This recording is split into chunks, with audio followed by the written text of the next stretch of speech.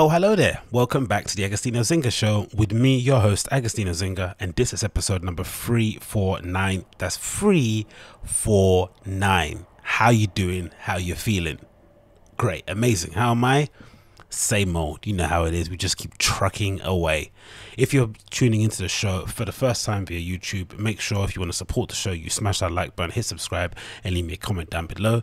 If you're streaming it or downloaded it via the podcast app, of course, leave me a 5-star review and share it with your friends. And if you want to continue supporting the show and gain access to my entire library, as well as the full audio show a couple of days ahead of everybody else, sign up to my Patreon, which is down below, patreon.com/Agostinho. That's patreon.com/AGOSTINHO. For as little as $1, you can get entire access to my entire archive, as well as a full audio experience a couple of days ahead of everybody else, because everyone likes limited edition, right? We all love that. We all love the 1 of 10, 1 of 20, 1 of 15. I'm giving you early access ahead of the show for as little as $1. Click the link below in the show notes description if you do so, please.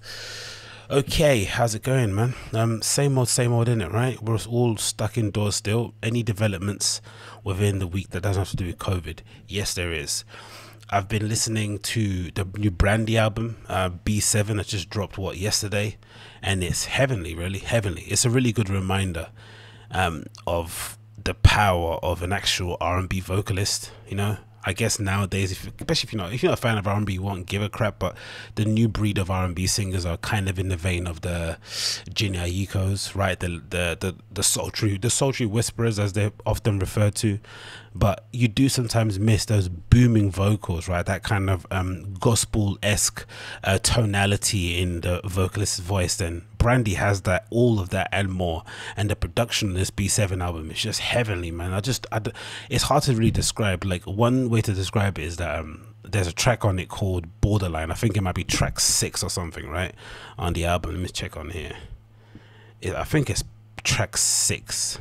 It's absolutely amazing. I've been absolutely smashing it maybe for the last hour or so continually. Yeah, number 6 on B7, called Borderline. And it just, the way it's layered, the way she kind of croons all over it, and it's got that kind of, you know, it kind of obviously you can't say it reminds you of like a vintage Party Next Door, but if you're a fan of Party Next Door, the first album, and that sort of continuous kind of croning that goes on for a good 6 minutes, I definitely recommend you check out Brandy, man. She's obviously one of the legendary R&B songstress, but I think with the new age of people out there at the moment, SZA, Summer Walker and stuff, you sometimes forget about the stalwarts, the ones that actually laid their foundations down, and she's basically reminding everybody, hey, like, I'm still top dog here. And this album is a very good example of that, man. 100% check it out. It's called B7 by Brandy, available now on all streaming platforms. One of my absolute favorites so far.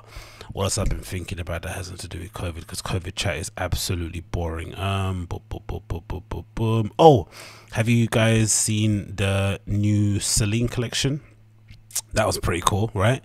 Hedi Slimane's gone through a bit of a weird phase, maybe the last 5 or so years, isn't it? Maybe it's to do with his latter work at Saint Laurent, or maybe it's to do with the fact that he's a bit of a dick to journalists and to people within the industry, which I quite welcome, right? I do sometimes think these fashion critics can have a bit of an inflated sense of self, right? They can sometimes think they're actually bigger than what they actually are, and the practitioners, the ones who are actually on the front line designing the thing, putting their, career and reputation on the line by putting out 6 collections a year and hoping that buyers buy them and customers buy them when they're in store. They're the ones that really should have a voice. But sometimes it is what it is. If you're on the sidelines, you actually got no talent to actually cut clothes, you can tend to think of yourself in a maybe an exalted way, just because you know exactly where you actually sit on the totem pole. So Hedi Slimane's old school in that regard, isn't it? But he can be a little bit petty. You will write one bad review about him, you slight his clothes, you take a piss out of his approach, you say his influences are quite dated, and all of a sudden you're never going to see another show again, right? You're out of the picture completely. So I can definitely understand if you're one of these, if you're one of these journalists and you do get blacklisted, I can understand being a little bit vindictive. But no one can deny the guy's absolute talent in making clothes. You cannot deny that.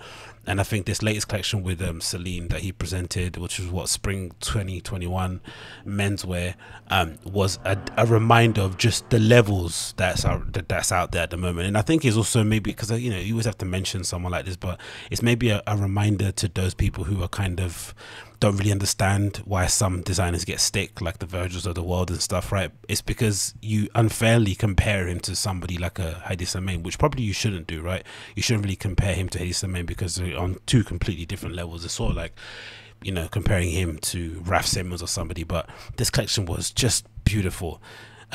Essentially, I think it kind of, I forgot where it was actually, where the setting of the actual runway was, but he had these models who were TikTok stars, or maybe had, you know, I don't think they're actual TikTok stars, or they were influenced by it, but mainly were influenced by TikTok for sure.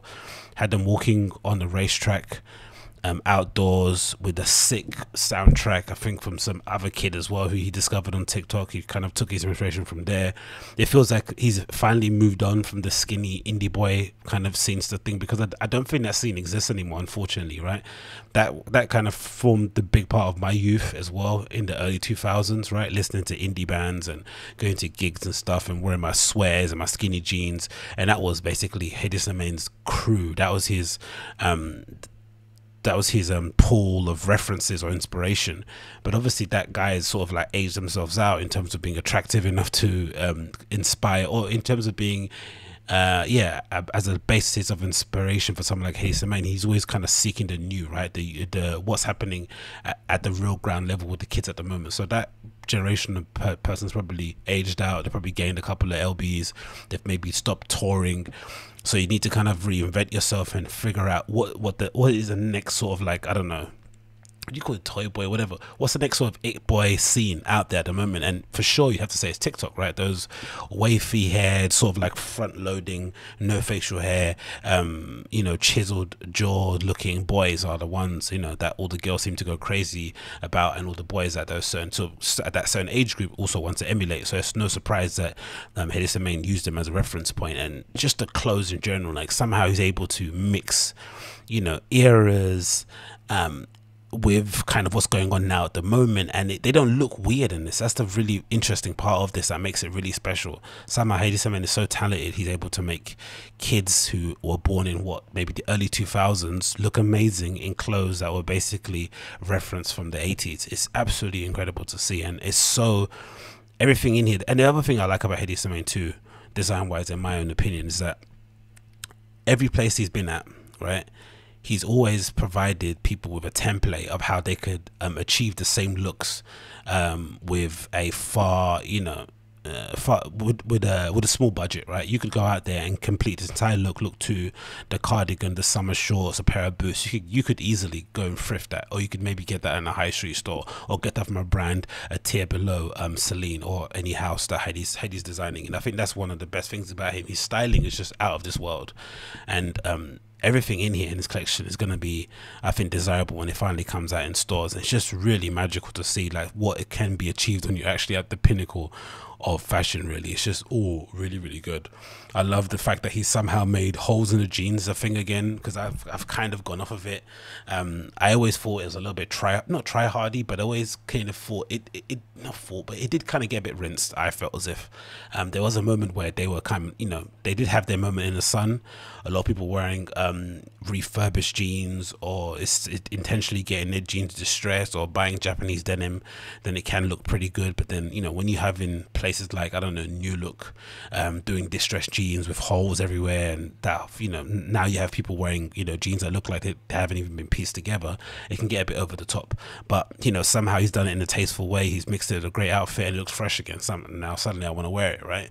You got here some great details with the trucker hat, again, jeans with the holes, some great tailoring pieces, which is always really kind of underrated. Not, I won't say it's underrated in, but most of the people kind of gravitate towards some of the bigger show pieces.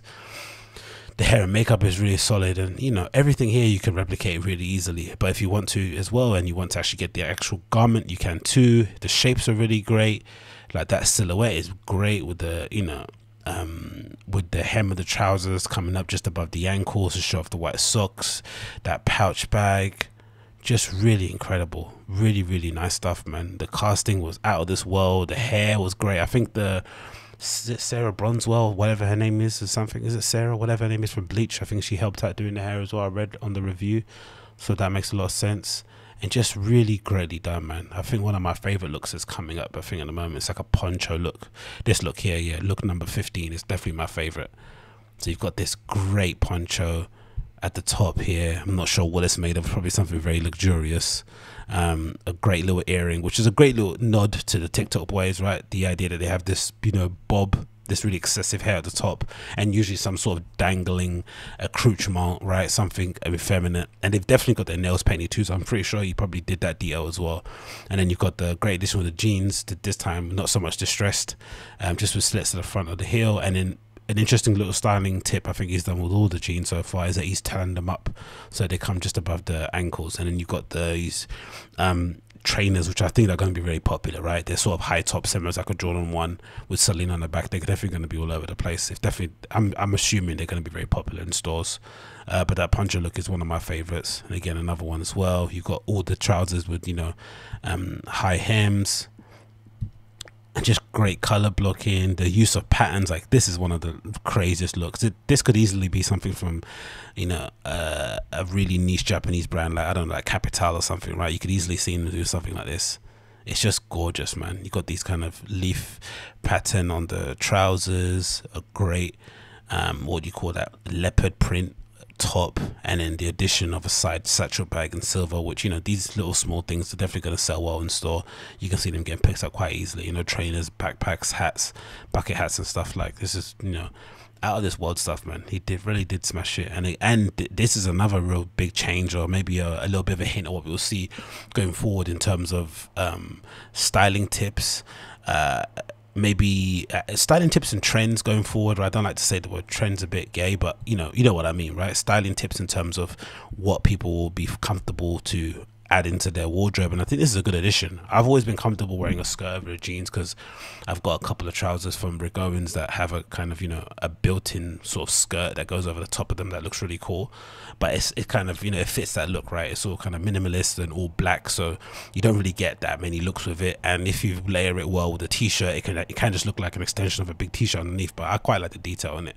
But this is taking it a step above, because you've essentially got a tartan kilt laid on top of some distressed denim. And I'm not sure if I'm sure the kilt comes separately, and I'm sure it's not part of the denim, but even if it is, the contrasting colors, the contrasting patterns, and the fact that it's definitely a kilt, and it's got, you know, it's essentially tailored on the waist, it seems like, and then it kind of bellows out towards the bottom, so you get this really great little shape. But it's a real piece to actually try and work into your wardrobe. But I actually like it.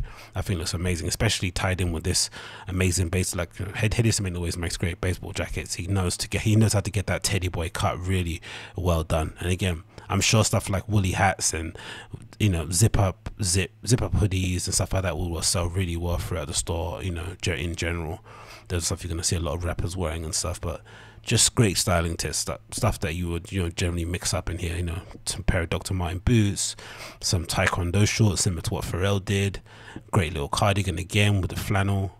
Just amazing bits and pieces. Again, these trainers are going to be so popular, it's going to be insane. They're going to be everywhere, so definitely wear. And they're much better than what he did at Saint Laurent before he left. Those sort of like faux Jordans that were out there. I think these look a little bit more interesting. They kind of remind me of these old school Pumas I had that were like leopard print. They're similar sort of design, kind of like an extension of a mid top just above the ankle with the great sock, you know, blue and red stripes, like just really tastefully done. Yeah, one of my favorites easily of so far that I've seen. Again, great styling. Again, look at this, look at the colors, you know, purple with the nice blues and the yellow hues. And then of course, great, this is, you know, quintessential Hedi in it, like being able to somehow take what's going on the streets with these kids and kind of put it through his own lens, right? Do his own little twist, his own little reference of it. Like, that's an incredible look for youth, isn't it? A beanie hat, dyed hair, glasses, the addition of a nice kind of kooky earring piece, the chain, you know, the really rugged chain link on the top, great layering, baseball jacket, distressed denim, and the high top side. You just can't go wrong, really, man. Really well done, and everything he's done here, absolutely incredible, the whole thing. And again, the casting was super great. It's a shame though, because obviously, you know, it's because I think they recently signed a really big TikTok dude, didn't they, Celine? So this is probably part of it, but it's a shame that most kids, you know, that have the app, probably, you know, most of the clientele that use the app anyway in general won't be able to afford this sort of fashion. But I still think it's good for them to see what is actually possible, and maybe just use this as a, like I said, a reference point in terms of what they do with their own wardrobe. This is how you build it out in a really cool and interesting way. There's loads of staples here that you can use. You don't need to go probably maybe date yourself out a bit, but I quite like this look is all me, you know. This great I'm not sure if it's mohair, but whatever material that jumper is, with some nice shorts. That pattern on those shorts is definitely going to do bits as well when that comes out. And these amazing army boots with the zip on the side, like really, really well done, man. Even the styling tip with the helmet is really awesome. And actually, what it actually remind me of exactly was, I think this might be Hedi Slimane sort of like a. This might be the collection that really takes Celine to the next level, especially menswear. And I think the same thing happened when he debuted his men's at Saint Laurent. This was maybe it's up there with, I don't know, Fall Winter 2008 Prada. That's another one of my favorites, like all-time favorites. And this might be up there as well with it, just for what it did in terms of fashion going forward. I feel like this is probably maybe the most copied collection in terms of in recent history that I can imagine. Like every part of this collection was dissected and torn apart and done in their own version by every high street store out there, you know. This is the kind of reintroduction of skinny jeans, really high distress denim, of course the zips on the knees, which he obviously not invented but brought to the forefront. You know, those jeans were absolutely everywhere. The motorcycle jeans, which, you know, Margiela did a few of them, Balenciaga did a few back in the day, Mugler did a few, but this is when we saw brands like represent all these other, you know, kind of Hedi Slimane kids come up. And maybe Amiri maybe came off the back of this too. Maybe Amiri sort of shifted towards of, you know, representing this sort of kind of like dusty kind of old school, this sort of like dusty, irreverent kind of LA rocker kind of image. But it's easily one of my favorites, man. Skinny leather trousers, camel, obviously the Saint Laurent Wyatt boots that he brought out. You know, just designing this alone can cement your place in the Fashion Hall of Fame. You know what I mean? That Saint Laurent Wyatt went on to do absolute bits in the industry, especially within menswear. You know, everyone's got a version of a cool desert boot in their wardrobe, but I don't think you get any cooler than those. And of course, this denim was a legendary one as well, with the chain links, like fucking beautiful, absolutely beautiful. So I think that Celine collection might be as important as this going forward. You might see a lot of the stuff that he presented with Celine kind of copied again into other brands. I can imagine Urban Outfitters grabbing a lot of stuff they did there previously, but this is easy up there, one of my favorites, man. Absolutely love this collection, absolutely gorgeous, everything about it. One of my favorite ones, hands down. I've got one. What's my favorite looking? This is the one with the red flannel jacket zip up sort of thing. Coming up here, where can I find it? But yeah, this whole thing is fucking beautiful. And of course the legendary Teddy. Yeah, this is it. These are probably two of my favorite looks. The Teddy jacket look, of course. The Teddy jacket's everywhere now. You can probably get a couple of fake pairs from a fake version from Zara or from H&M or some other nondescript Korean brand, but that jacket is just a legendary piece. And then of course you've got this one at the end. This is one of my favorite looks ever. The amount of times I kind of ripped this look apart and then did it my own way is just insane. So yeah, big up Hedi Slimane, man. One of my favorite designers out there. Saint Laurent Spring Summer, like I said, 2021. Definitely check it out. It's available on Vogue website. I'll link it down below for you guys to see yourself. But definitely one of my favorites, man. Absolutely incredible. Like them walking around the track and stuff, like with they even had lights and little LEDs on their jackets and they lit up, like just beautiful. The soundtrack as well was interesting, because I think that might be the first time I've ever heard Hedi Slimane use a rap or hip hop in these runway tunes soundtrack. It's usually always some obscure indie track or something, right? But this was really fucking good, man. I'll try and let's hear a little bit of it.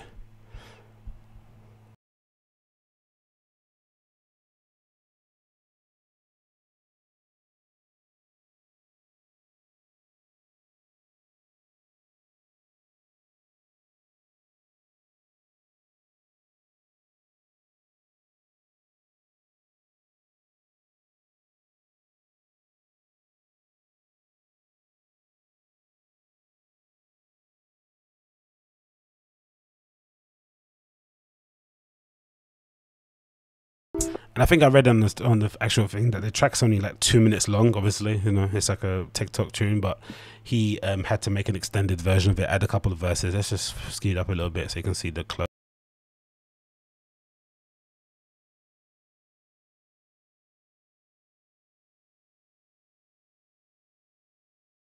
But definitely check it out, man. One of my favorite collections of the season so far.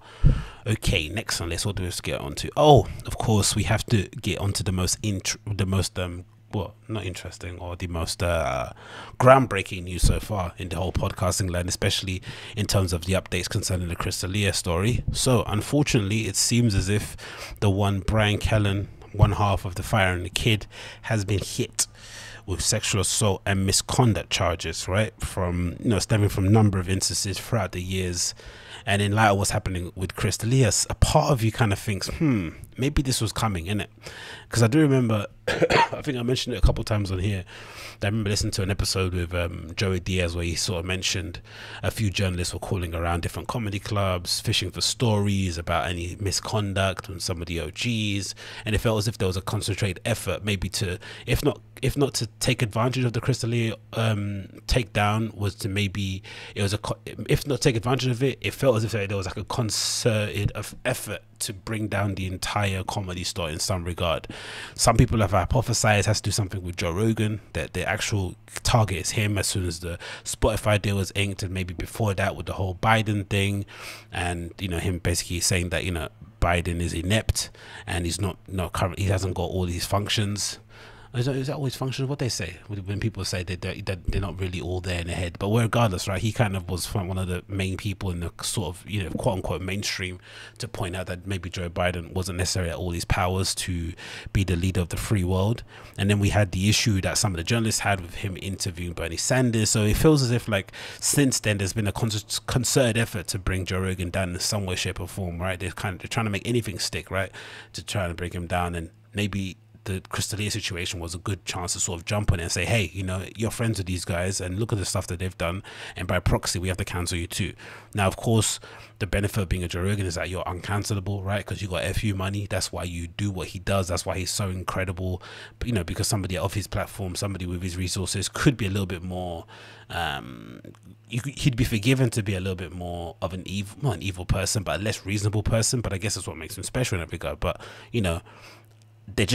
it looks like they're making an effort to do it, or it could just be the fact that they uncovered the Crystalia story, and then Bryan Callen just came walking in through the door easily, because reading this story you do feel as if he has no leg to stand on, really. And it's a really I guess what's the Fire and the Kid fans, you're not going to be that surprised, really. It's bad to say that, really, as that this story comes out about him potentially raping somebody, and you shouldn't be surprised. But considering how he goes on the podcast and the way he acts, considering he's I think a lot of these guys, maybe it's a lot of humor, but I would imagine if you're the wife of a Callen prior to his divorce, you wouldn't be that amused with the way they speak about women and the way they talk about being on the road. It kind of does come across a little bit adolescent, right? They don't really sound like grown up sometimes. So when you hear these stories, you usually believe them, because you feel as if like they don't really treat being a comedian as professionally as they should, and they usually take advantage of any sort of the benefits that come with it, and sometimes they overstep the mark in this case to a really, really great degree. So this is from the Los Angeles Times. It says actor Bryan Callen accused of sexual assault and misconduct. And the stories here is by one Amy Kaufman. Said the following: as soon as she saw his name, Catherine Fior Tiegerman broke out in a cold sweat. Her shirt damp, she scrolled through the text message from her best friend, alerting her that comedian Crystalia was being accused of sexual misconduct by Scott's women on Twitter. She'd never watched the comic stand-up, but she knew that he was the best friend of Bryan Callen, a fellow comedian actor, and Callen, she'd long told those closest to her, had once raped her. That is a mad way to start off the short article. God damn it.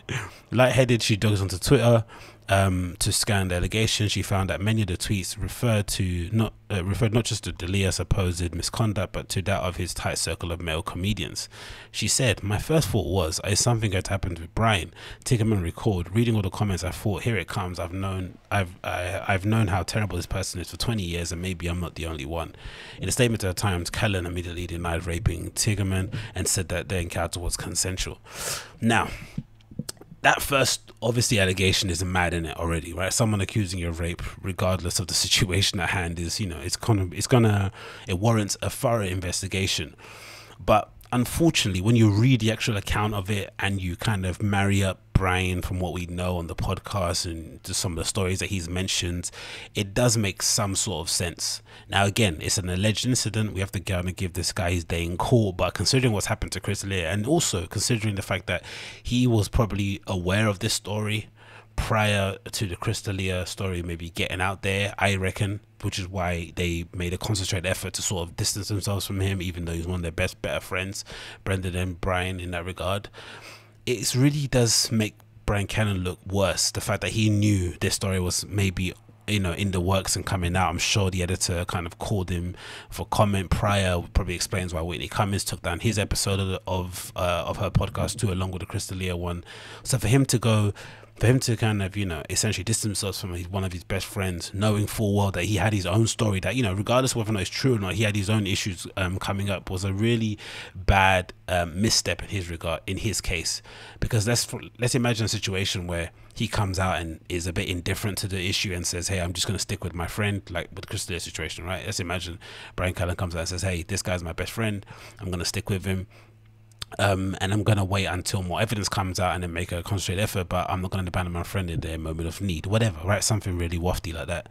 And then it transpires what's transpired now, where it looks as if Chris D'Elia isn't a pedophile. If anything, he's a creep, right? And then when your story comes out, you have number one, you have an ally, a public one that people are aware of. People already know your stance, and you can attack it head on. But when you distance yourself from, you know, your friend that was accused of something that seemed a bit shaky at first, and then you have an accusation that seems, you know, it seems like you're banged to rights for the most part, it does really make you question, like, who advice are these guys taking, man? Like, what advice are they taking? And again, deleting of the pictures on your social, it's just all of it, man. You just think these guys, like, they dealt with the whole situation terribly, but it also might be an indication of just how guilty they were, that they were so nervous or so clumsy in their approach to dealing with the Chris D'Elia stuff. Anyway, it continues. It says, Tiggerman is not the only woman to claim that Callen was sexually inappropriate with her. Says, since June 17th, the day that D'Elia started trending on social media, 3 additional women told the Times that they had mistreated by Callen.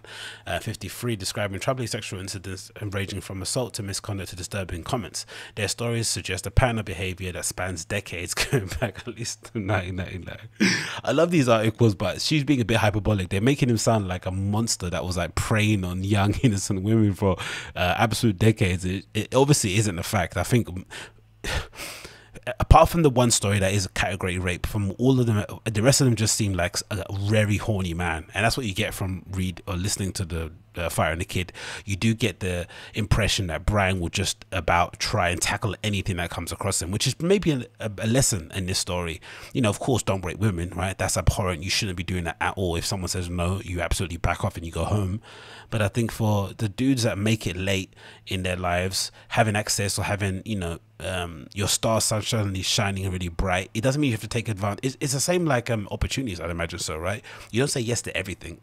You don't say yes to all the gigs. You don't take all the opportunities. You have to be a bit selective, because now you've actually arrived now. You don't need to be, you know, so willing and open to do just about anything, and your show shouldn't be open and willing to take advantage of every single encounter that you might have with the opposite sex. It's not how that works. It's a bit murky, don't get me wrong. In Hollywood, I definitely understand that there is a bit of a hypocritical tilt to it, in that in one case, you know, you are kind of sometimes pushed to use your sexuality to get stuff that you want, but then in other cases you have to sort of draw the line, so it can be a balancing act to do. But you can't be going around creeping on girls in shops and stuff like I mentioned in this article. That's just like way out of line. But you know, again, knowing what I know about these guys on the podcast, it should be no surprise. It says here, in the years since, 3 women claim that the Goldberg sector, they're trying to get him there, everything. And that's the thing is off from him too. I interrupt it again. Like, Bryan just about made it, right, recently in Hollywood. He's been trying for decades, right? If you're a fan of The Fire and Kid, you'll know that, you know, he spent most of his career essentially being a nearly man, right, and everything, right? He kind of came into the game being told incorrectly that he was going to be the next Tom Hanks. You know, that does something in your head, makes you think, you know, you're actually going to be the next Tom Hanks. He's supremely talented as well, don't get me wrong. He can actually act legitimately. He's got great stand-up, improv skills are amazing. So everything is there set up for him to actually make it in Hollywood. But you know, as with life, you know, certain things just don't work out the way you want them to work out. So he suddenly gets his foot in the door off the back of the podcast that he didn't take seriously in the first place, and now suddenly, boom, it's all over. It continues, says the Goldberg actor continued to be both verbally and physically aggressive. An American apparel saleswoman said that in 2009, Callen pinned her against a wall of a fitting room against her will and began to kiss her. An inspiring actress who had a 4-year affair with Callen while he was married said that he told her in 2016 that women have a biological primal desire to be raped. Of course, that line is taken out of context. We don't know what they were talking about, but goddamn, it looks bad. 1 year later, a female comedian said he suggested she give him oral sex in exchange for stage 7 money.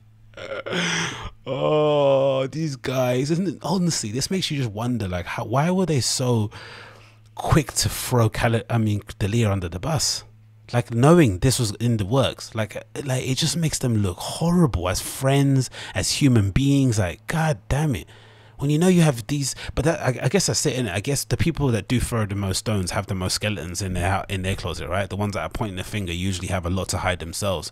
But damn you, man. If I was D'Elia, I'll be like, you know, that's karma. To Callen denied all these allegations, all these other accounts. Sorry, he said, "Let me be very clear. I have never raped, forced myself upon any woman, nor offered to trade stage time for sex ever." He said in a statement, "I know the truth, and I can only hold my head up high, remain true to myself and my family, my audience, and know that I will not allow the counterculture to subvert what I know as importantly, and as importantly, what they know is the truth." Okay, fair enough. That's commendable in that regard. He did come out swinging. He's not taking it lying down.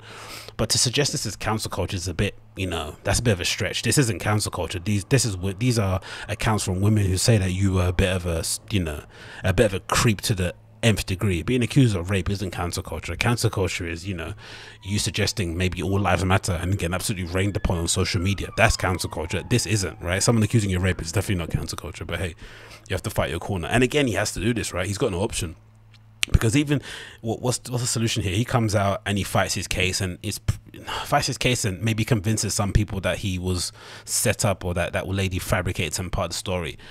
People don't like him anyway, right? So I think they're already looking to bury him just because of his association with Rogan or because of the things he said in the past. So there's no way he can win those people around. And when I show you the other bits and pieces, you'll figure out why. It continues, says, in recent weeks, Callen has come to defense of D'Elia. He didn't really. He said last month he'd only ever had consensual relationship and had knowingly pursued underage females. On June 8th episode of his podcast, Fire and the Kid, Callen described D'Elia as a ladies' man whom he'd never seen, heard, or engaged in illegal activities. And right now I have to believe that because he's still a friend. Not really, is he? When you delete all these pictures on your social, mate. Oh, God. Despite that assertion, within days, Callen has scrubbed his Instagram account of traces of D'Elia. Previously, the comic had played up their friendship on the app where he had 900,000 followers, about 1.4 fewer than D'Elia. They appeared on stage together at the Comedy Store, did stints on Joe Rogan's massively popular podcast, and even closed a deal in the summer to make a prank show for Netflix. The streaming network quietly scrapped plans for the docuseries after the headlines about D'Elia surfaced. Jesus Christos. And then it continues. They said even Tigerman, who tried her best to avoid Callen since the 1999, was aware that Callen's relationship with D'Elia was part of their public persona. Every few years, she'd said, against her better judgment, she'd Google his name, and inevitably most of searches linked to Callen to D'Elia. When Tigerman first met him in 1994, Callen was not established as an actor and comedian. He had yet to be cast in an inaugural season of Mad TV, the sketch comedy series she herself joined 4 years after his departure in 1997. He hadn't landed roles in prestigious television shows like Oz and Kingdom or scored cameos from his pal director Todd Phillips. They're putting everyone under here, innit? They're putting the pressure on everyone. These articles are the worst, man. They absolutely ruin you. Because even if you bounce back from this, right, they've still muddied your name in the industry with all the people that you've sort of worked your entire life to get near it to. Of course, he's probably within reason. If the allegations are true, he doesn't have anyone to blame but himself. But these articles absolutely bury you, man. God damn it. It says it would be years before he became a series regular on ABC family sitcom The Goldbergs, playing a gym teacher and a coach who's later on one of the main figures in a short-lived spin-off called Scored. In fact, Tigerman's father, actor Bill Fiore, gave Callen one of his first acting gigs, a role in the mid-90s New York theatre production. This is what I mean about these guys sometimes, man. I think fair enough, right? If you're going to be a bit of a pussy hound, right, and try and attack everything that comes in your way, fair enough. Yeah, I think sometimes if you get involved in the industry, you should maybe treat the people that you work with, male or female, regardless who you're attracted to, with a bit more respect than you do randoms, right? There should be a bit of a unwritten rule that there's a bit of a brotherhood, sisterhood, whatever it may be, right, that you kind of look after each other. But but if you're, but imagine knowing that person in your industry, they're trying to make it in the same industry you're in, and then also knowing their father, right? Their father actually hooked you up with a gig, and then doing what has allegedly been done. It's like, come on, man, you can't be doing that. Anyway, continue. It says, years later, when Tiggerman moved to LA in 1999, she ran into Callen at a bank, and he expressed excitement at the prospect of showing the 23-year-old around town, because on here. So they became friends, meeting up at group dinners and trading stories about auditions. That spring, she booked a television pilot, and Callen suggested he take her out to a celebrated dinner at Chaya, the late industry haunt. This is where it gets sketchy. When he arrived to pick her up at the West Hollywood apartment, Callen immediately commented on her outfit. She said, I come downstairs in these dumb jeans and grey long sleeve shirt, and he goes, what are you wearing a bra for? Girls don't wear bras, take it off, record Tiggerman now. She laughed it off as they got into a car. Inconsequential detail, but you know, they're sort of framing the story. At the time it could have been a joke, but when you read on, and I guess this is the Tiggerman lady herself, it says, at dinner she ordered a glass of wine and excused herself to go to the restroom. By the end of the meal, she'd consumed only about half of the glass but felt off, nauseous and disorientated. Now I don't know if they put this in there because that's just generally how she felt, or because they're alluding to the fact that he might have date raped her, which is mad. But again, once you put yourself in these situations, you are at the behest of these mad stories, isn't it? So she could be fluffing it a bit, but I think they're sort of leaving it out for interpretation. You can sure interpret what you want from this, right? But mostly it looks like, you know, they're kind of pushing direction of if, you know, he kind of slipped something in the drink as she went to the toilet, which is still, when Callen suggested they head to a movie theater after dinner, she obliged. Back in the car, he attempted to find a newsstand where he could purchase a paper to look up showtimes, but ultimately decided to stop at his house to do so. You have to remember it's in 1999, so I assume they didn't have smartphones or whatever it may be, but that's, you know, again, that's a tactic for him to get her back to her crib, which it essentially did. He says, at his home above the Sunset Strip, the two sat down on the couch and Callen began kissing Tiggerman. She was uncomfortable and felt ill, so she went to the bathroom, which... Again, I don't know how people read signs. Maybe some guys are different. Maybe some guys think the more she recoils, the more it's an invitation to come on to you. But I would also always kind of lean on the side of caution and say, if somebody's generally not enjoying your experience, you should just maybe leave and back away, or let them go home, right? You shouldn't be trying to pursue it, because you know, you are allowed to have a bit of buyer's remorse. You know, I'm sure after a couple of drinks, some good chats and catch up with your close friend in the industry, there might be some desire there to think, you know what, why don't we take this at next level? Why don't we actually seal the deal? Cool. But there isn't also the idea that once you actually sit down in the person's home and you're familiar with their settings, and you know, you maybe sober up a bit, you might think, actually, I'm not on this anymore. And it can be, because I think most girls are aware that most girls are conscious of not leading guys on. I don't think most girls are like that, like, oh, I'm gonna, you know, I don't know, I'm gonna just keep teasing him. Most girls don't want to do that, so they're gonna be quite coy about it, not to kind of, you know, again, not to maybe piss you off or get on your bad side, especially if you're actually generally friends. So you owe it yourself to read the signs, to be like, oh, cool, she's gone to the toilet during this sort of, like, you know, my key foreplay stage. That might be a sign that she doesn't really want to do this anymore, especially when they come out and their vibe completely changes. Unless she comes out and straddles you completely and jumps on you, that's a different thing. But if their vibe completely changes, they separate, they push themselves away, they go to the other side of the settee, they start asking about where the nearest train station is, it probably should lead them to go home. She says, yeah, I remember looking in the mirror and being like, okay, you just have to tell him to take you home. This isn't going right. Tiggerman said, I needed to sit with him and have a conversation about how we were best buds and I was in love with another dude. And again, that's the issue, isn't it? How are you going to someone else's house, even if it's your friend, when you got a boyfriend? That's madness. But hey, but when she met from the restroom, she said Callen was immediately outside the doorway. He moved behind her, staring at her in the mirror. He said, look how hot you are. You could be a playboy playmate. And you could definitely hear him say that as well in your head, innit? So that within moments, she said she found herself in the bedroom where she pushed her down in the mattress. As he ran his hands over her body, she said she kept saying no. In her mind drifted off to a crime scene she recently seen on TV, in which a woman repeated her name aloud to abuse and attempt to humanize herself to him. So I said, I'm Catherine, it's me, please, this is not what I want to be doing right now, she said. And he's like, you're gonna love this. This is, oh, Jesus Christ, you're gonna love this. We're going to get this out of the way. You're going to love this. You're going to be my girlfriend. If you watch Chief at K, as again, in a joking manner, you could definitely hear Bryan Callen saying this, but god damn it, this is not good, innit? This is terrible. Bloody hell. She felt powerless. If she screamed, she feared no one would hear her from his private home. She didn't think she could escape from under the weight of his body, so she checked out, eventually ceasing her pleading and remaining silent. God almighty. He said, this night Callen remembers the incident. He stressed to the Times that on Thursday that Tigerman claims the rape are demonstrably false, saying that he had both agreed to have sex. Bloody hell, man. What's this bit here? It says, Tigman said that after the night encounter was over, she immediately began crying and searching for her underwear. Her bottoms had been thrown to the ground where Callen's dog had chewed the holes in them. Noticing her tears, he tried to calm her down. She said, "Oh, come on, what am I, a big bad rapist? I'm not a big bad rapist," he said.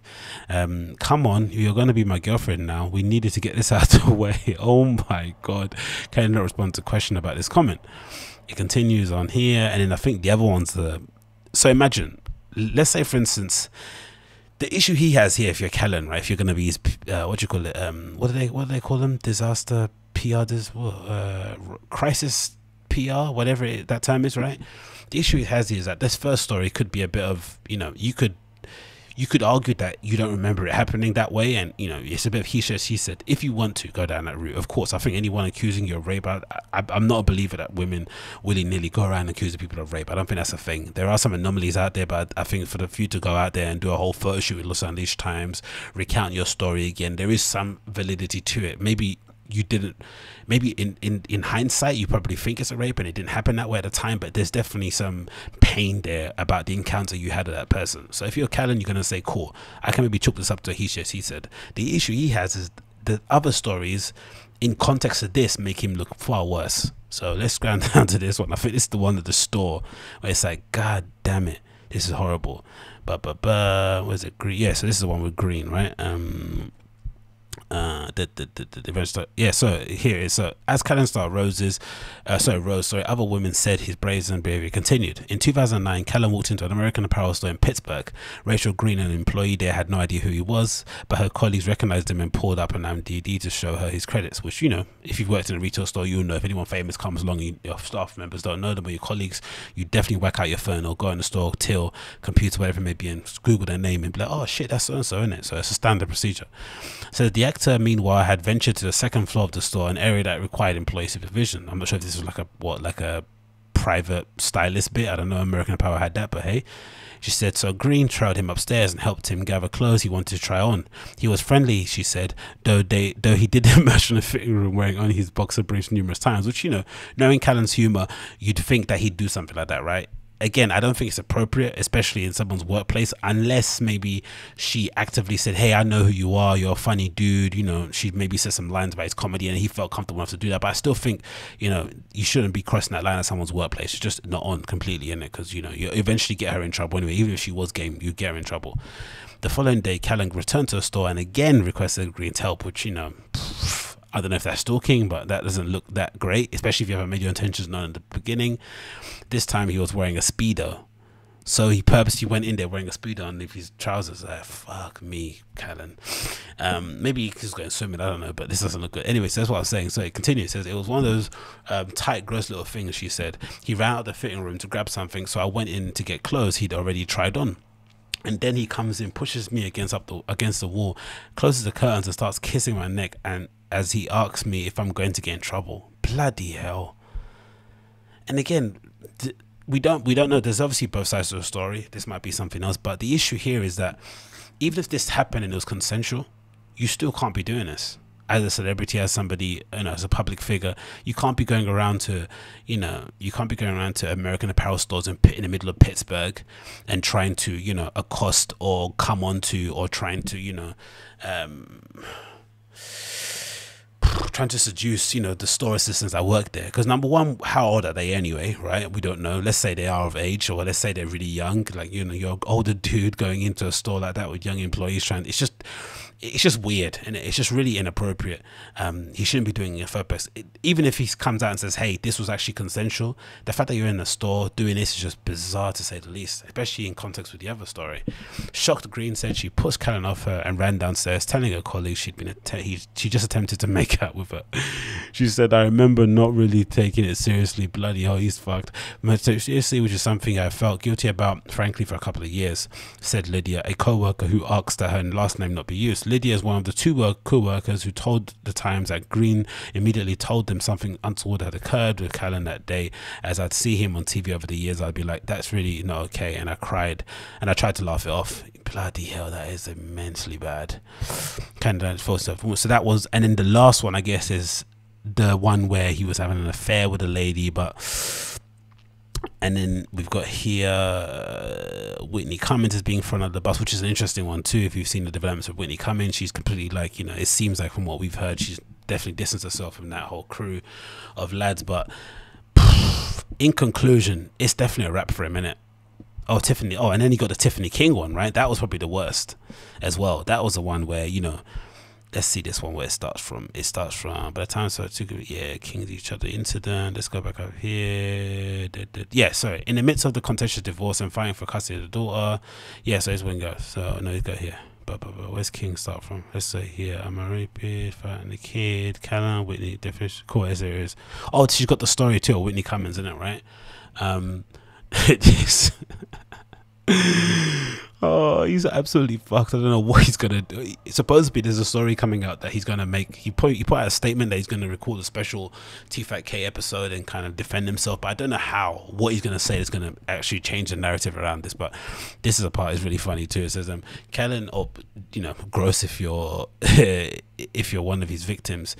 He says Callen often played up his reputation as a self-proclaimed dirtbag. In 2006, the episode of his podcast featuring comedian Whitney Cummings as a guest, Callen joked about how he'd been sexually harassing her since early in her career. Cummings then revealed that Callen had once asked for a ride home after a comedy show and pulled his penis out of her in her car. He said he didn't remember the incident but still believed her version of events.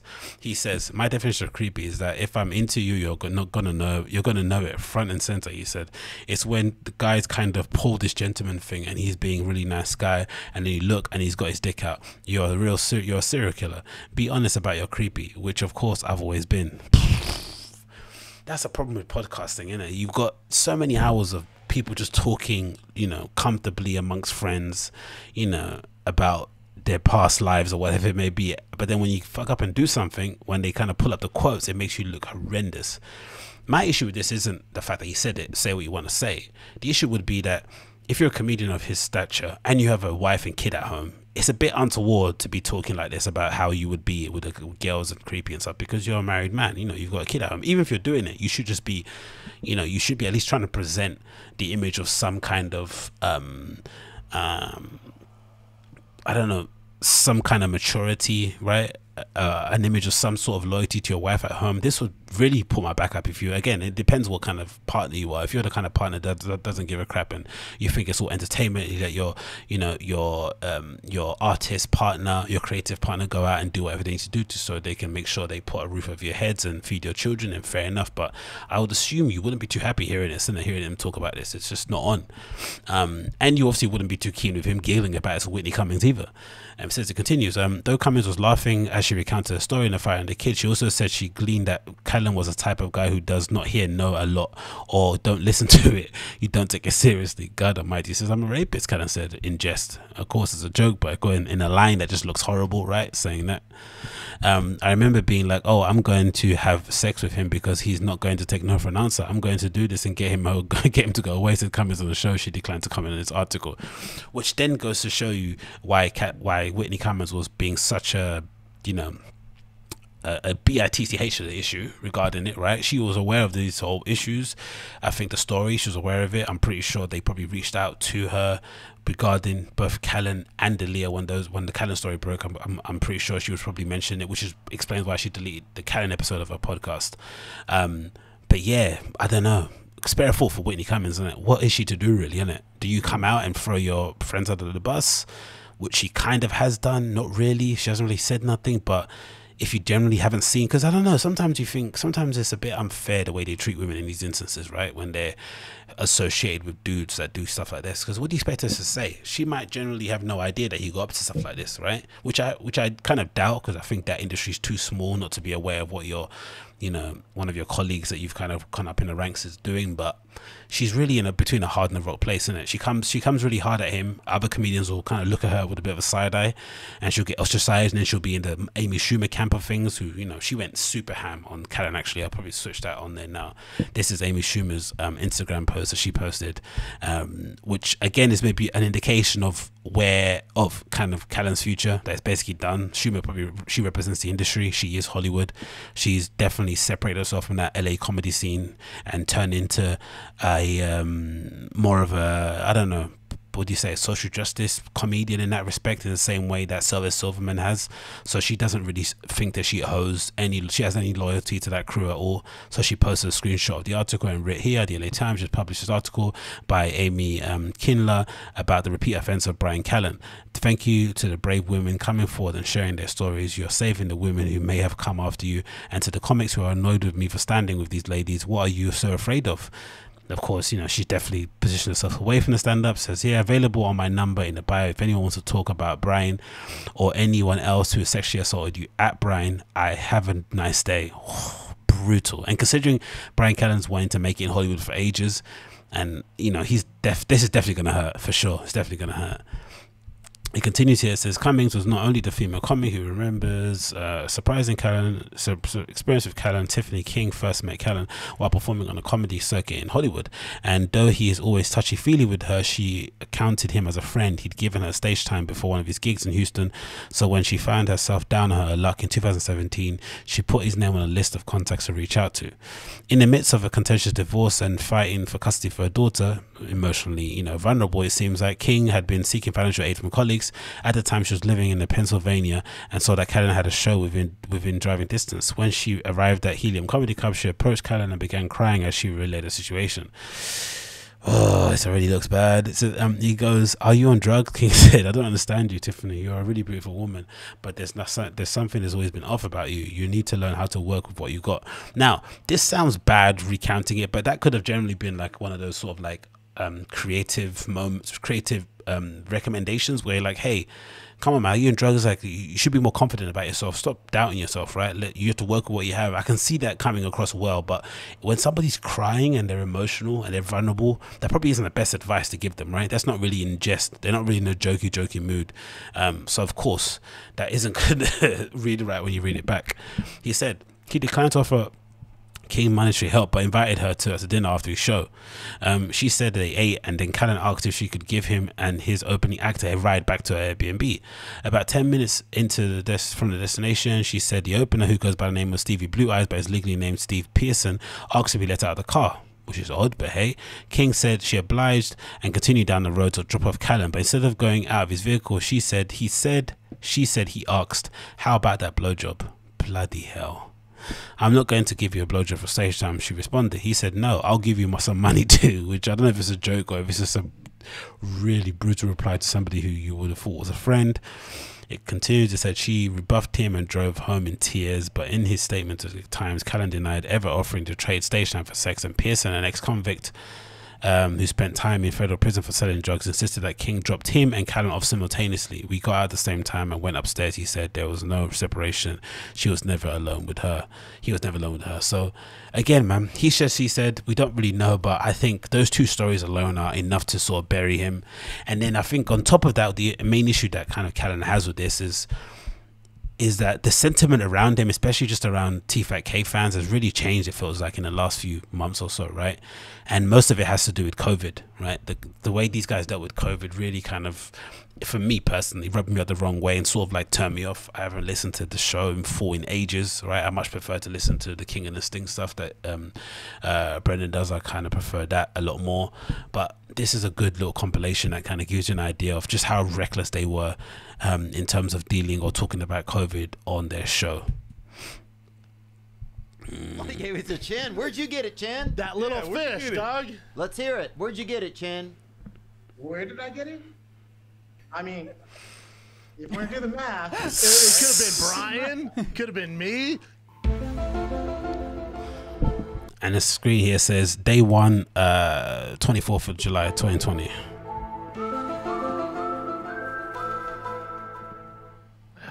You excited about San Antonio? Sorry. And that's before they're leaving to go San Antonio, right, on their comedy tour. Dry cough. Brennan's giving him that weird look. And this is obviously prior to them saying that COVID is not a big deal. Brennan talking about the numbers and saying that it's only affecting a certain portion of the population. If you get it, you'll be okay. The governor Newsom's overreacting. They were just really being proper cunts about it, just because they wanted to get up on stage in the comedy store or go back to, you know, as it looks like going on road and accosting random women in bloody American apparels over maybe. But they just went about it so badly. No worries. Lost my throat. Yeah. San Antonio. You can bank on us being San Antonio Thursday, Friday, Saturday. You're dang right you can. You can bank on us being San Antonio Thursday, Friday, Saturday. You're dang right you can. You dang goddamn right. You're dang goddamn right. We're excited. And then day 4, 29 for the 6th.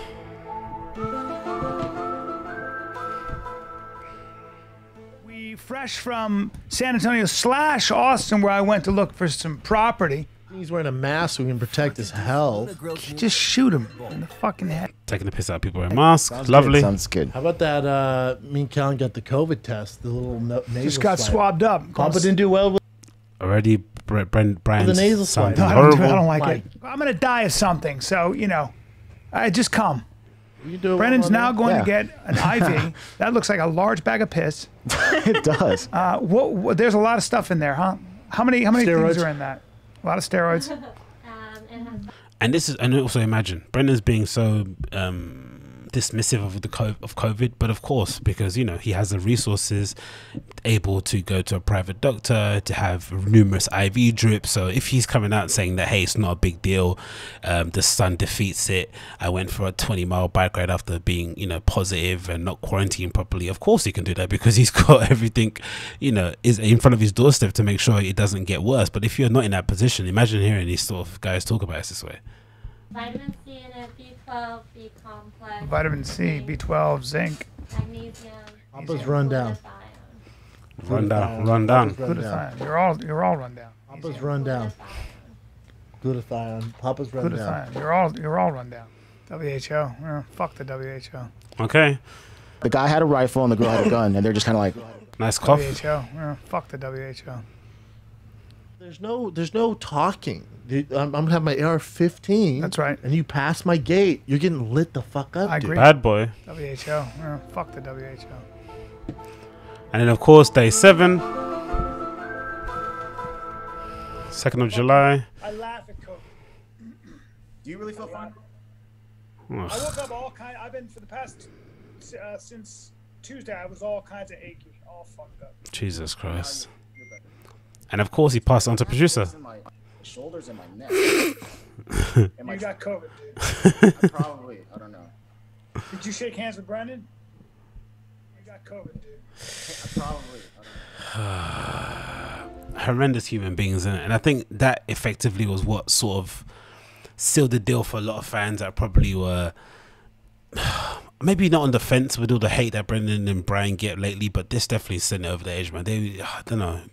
I wonder what happens. What turns them into these kind of people? They were pretty decent in the beginning. I really enjoyed it. One of my favorite shows to watch, actually, The Fighter and the Kid. But over time, it's just really, really gone downhill. It might be just the nature of their relationship has sort of changed, but bloody hell. But yeah, in context, you couple that with the fact that people don't like them anyway, and then this story comes out. I don't think there's any real situation that arises unless Callen has receipts or emails, or he has a different account that maybe, you know, somehow you can, you know, slip in there that, oh, they were in a relationship and she used to live with him. I don't know what you can say that's going to discount any of those stories, really.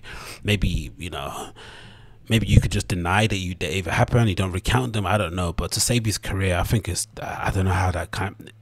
Maybe his career is done in Hollywood, but in terms of being able to do podcasts, I think he'd probably be all right. The diehard T-Fat K fans might just, you know, not believe the woman in the story overall. But bloody hell, man, what a crappy situation for all involved. And again, it goes to show, you know, if you just would have stuck up for his friend, he probably might have been in a better situation. This, even if it was true, right? He might have had a bit more of a, he might have been given more of a leeway considering what's happened and what's transpired with Aaliyah. But we're going to be waiting with bated breath with what's happened with their show, whether or not it happens. I don't think it's actually going to happen. I think someone sensible will come in and tell them, hey, don't talk about this on camera until we get legal representation, because, you know, it just isn't the right way to go about things. Even if he knows what the truth kind of is, I don't think it's a good idea. But hey, they've done much stupider things in the past. Anyway, that is the Agostinho Zinga Show episode number 349. Thanks again for checking in. Little bonus one just because of what's happened. Of course, lately I wanted to kind of speak about that. Again, if it's your first time listening to the show and you like what you hear, actually, and you want to hear some more, you like what you hear, make sure you hit that like button, hit subscribe. Again, leave me a comment down below. And if you listen via the podcast app, of course, share, give me a 5-star review and share with your friends. And if you want to support the show, you can do for as little as $1 on Patreon. Link is down below in the show note descriptions. That's patreon.com/Agostinho, spelled Agostinho. Show notes description for that link. And I'll see you guys again another time. Peace.